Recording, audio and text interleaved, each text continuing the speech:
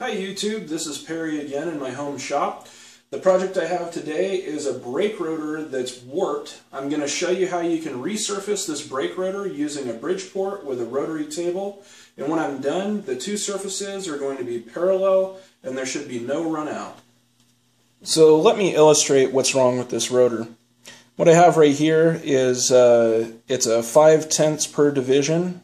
That's 5/10,000ths of an inch. Per division dial test indicator, and I've just got it mounted over here over the rotary table. So whenever I rotate the rotary table, it should show you the run out. Now this particular rotor has about 3.5 thousandths of run out on this face, and this is the interface as you would see it mounted to the hub. So this would not be the side facing out. Right now I've got it mounted face down, so wheel mounting surface is facing down and bolted to the rotary table. The reason I have that is that's basically what I need to machine this true to. Now this surface is 4.5 thousandths, or excuse me, 3.5 thousandths run out, and the other surface, I haven't measured it, but I'm sure that there's run out on that surface, which is not parallel to this surface. So by machining the inside surface first and having it clamped on the wheel mounting face, then I can get this surface flat. And then when I flip the rotor over and machine the other surface, it will be parallel to this surface. So let me show you how I'm going to machine this. What I've got here is just a battery-powered cordless driver drill, and it actually spins pretty slowly. So what I can do is just turn that slow, and I'll get basically a power feed on my rotary table here. Now for the actual cutting tool, what I've got here, it's a fly cutter for Bridgeport. It's a face engagement, the way it mounts to the spindle. And then I've got an indexable carbide tool in there, and I'm just going to fly cut this. I'm going to try to get it, it's a little bit this way of center, and I've got it pretty well lined up. I mean, this fly cutter covers a distance much larger than this. But what I'm going to do is I'm going to drop this down, and then I'm going to actually machine the whole surface until I have a consistent surface that has a good finish. Okay, let's get machining here. Now I'm in high range, 500 RPM, and I'm just going to lock that arbitrary distance, feed it up with me.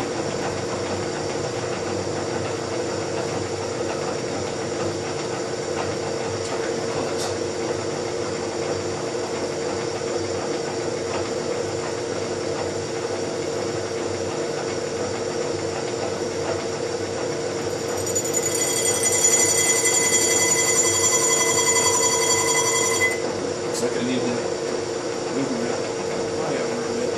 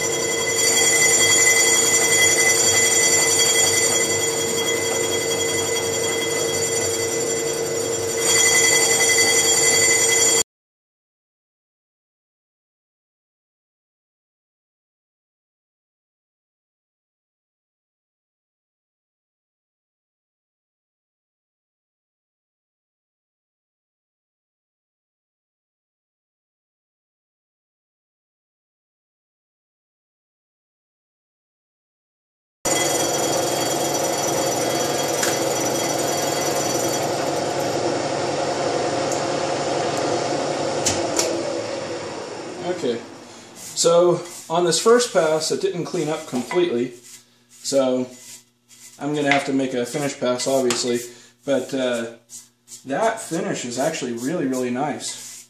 I'll have to come in for a close-up and show you. You know, when you buy rotors, they're usually Blanchard ground so that they have a little bit of texture, which allows the pad to bite and seat. Whenever you actually turn a set of rotors in like a, you know, AMCO machine or whatever, once you're done turning it, you actually have to take like some 220 grit sandpaper, then you have to rough the surface up to give it some bite so you can bed the new pads.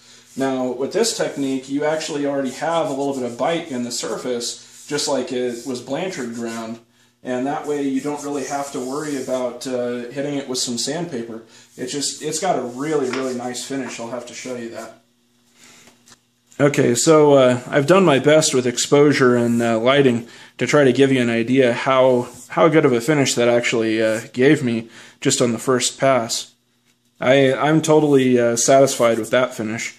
And for the the finish pass, I'll just run another pass until this cleans up right here, and probably just 0.02 or so, and this side will be done. Okay, so time for the finish pass.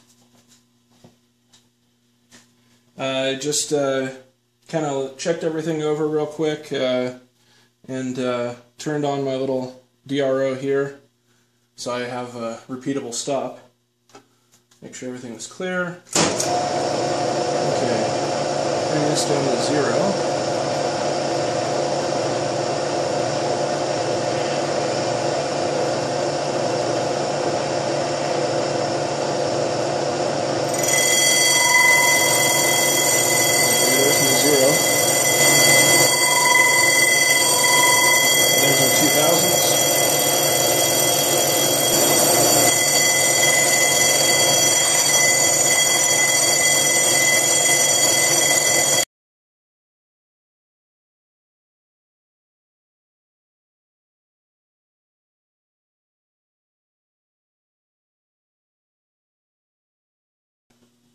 So let's tap the indicator down here. Okay. So now we've got a 0. Moment of truth.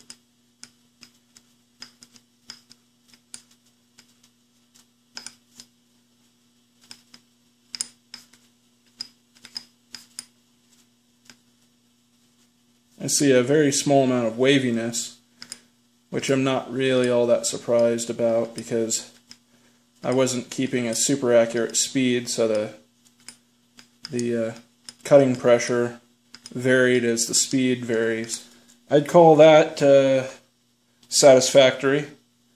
You know, there's a few tenths maybe, but once it gets bedded in on the car, it's not going to matter.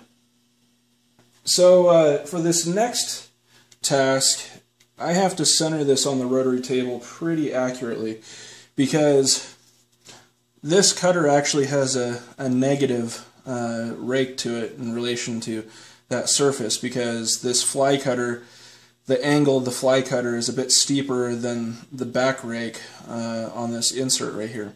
So I have to get pretty darn centered up on this so that as I rotate it around, it doesn't, kind of rotate off center in an orbit, and then this contact the inner part of the disc right here.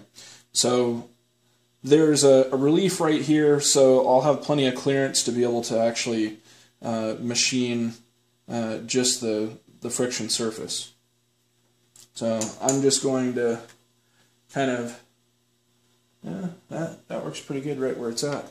So I just have this drill chuck right here mounted. It's on a Jacobs or a Morris No. 3 taper, and I'm just kind of eyeballing it in the center, and then I've got 2 holes right here that I'm going to clamp this down to the rotary table with. Okay, let's see how much run out we got on this side of the rotor. Now, I didn't bother to indicate 0 and whatnot on this, so you're going to see it as I see it. So minus a half, 0, plus a half, 1, 1.5, 2, 2.5, 3, 3.5, 4, 4.5, 5, 5.5. Okay, we come back down to 0.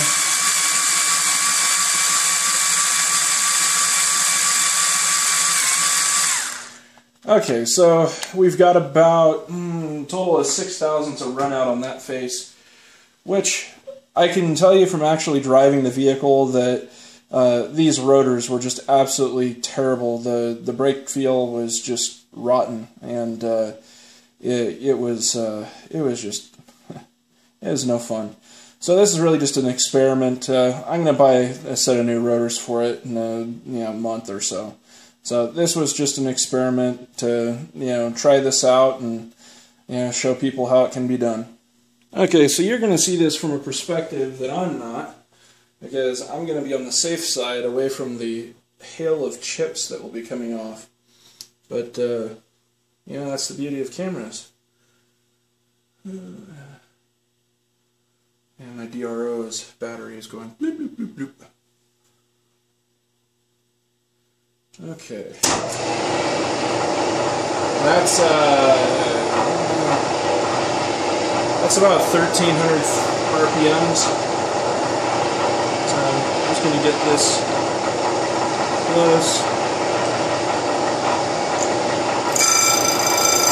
Okay. That's as good as any.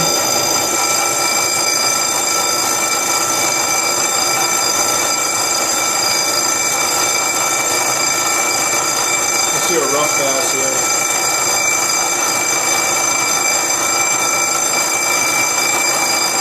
Kind of lied about that hail of chips. I'm getting them felted.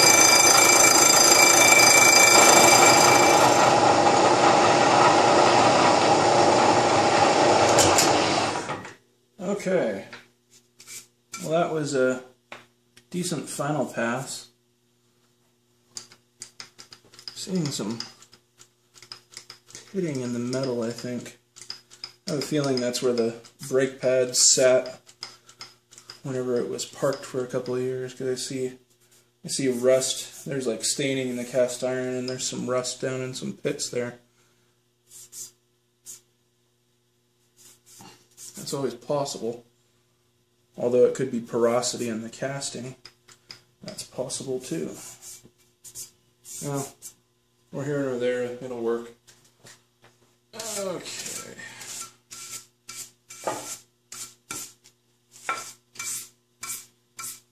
So it looks pretty even, the thickness, side to side in the center of the core there, because the core kind of moves around a little bit. So I'm going to pull this off and going to try to find some marking that indicates minimum thickness and then mic it. I'm not going to stick an indicator on it and all that, just because I'm confident that this side is now parallel to this side as good as I can get it with the tools I've got, so not much point in checking it. But it's a valid approach to fixing a problem when you've got a set of rotors that are warped.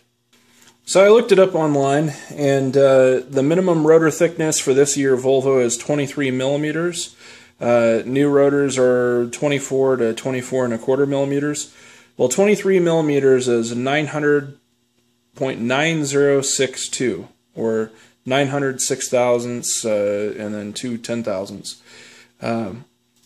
This rotor measures 912.4,